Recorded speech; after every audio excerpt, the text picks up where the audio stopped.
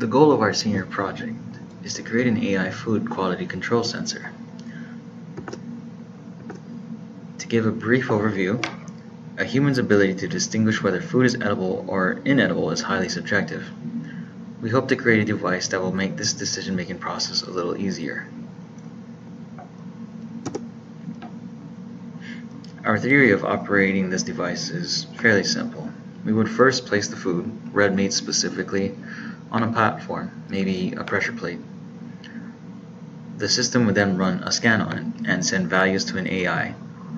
From there, the AI would process the data, determine if it is safe for consumption, and then notify the user or users of its decision.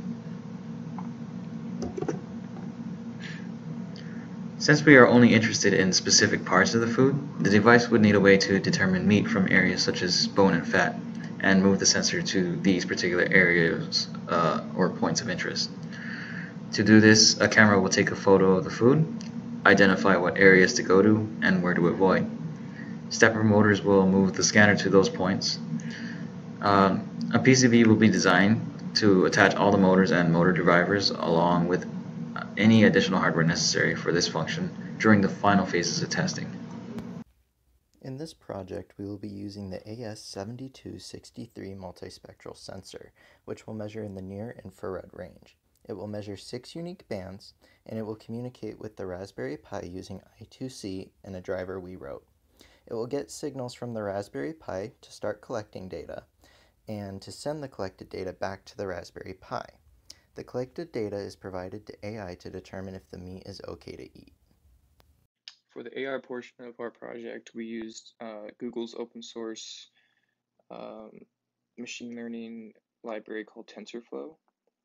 A little background on it: created by the Google Brain team, TensorFlow is an open source library for numerical computation and large-scale machine learning. TensorFlow bundles together a slew of machine learning and deep learning, aka neural networking, models and algorithms, and makes them useful by way of common metaphor. It uses Python to provide a convenient front-end API for building applications with the framework while executing those applications in high-performance C++.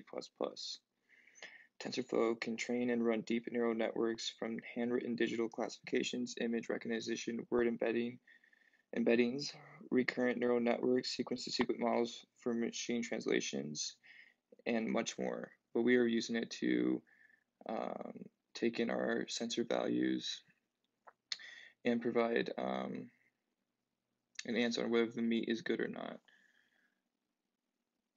How does it work? Machine work. Here's the workflow. So you have a data preparation and cleaning of the data.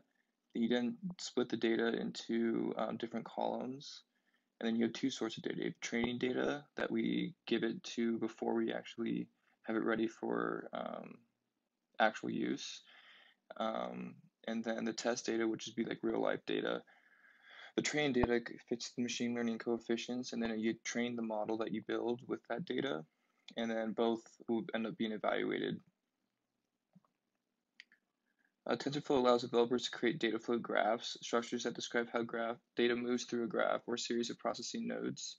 Each node in the graph represents a mathematical operation, and each connection or edge between nodes is a multi-dimensional data array, or tensor, hence where the name comes from.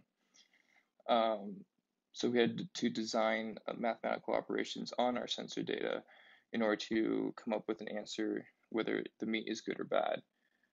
Some example of what our data looks like.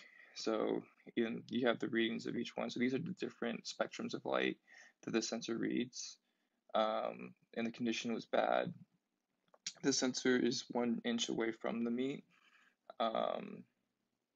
and entering in these different variables into our AI code, we then built a model for it where it can then later be trained to come up with answers on whether it's good or bad.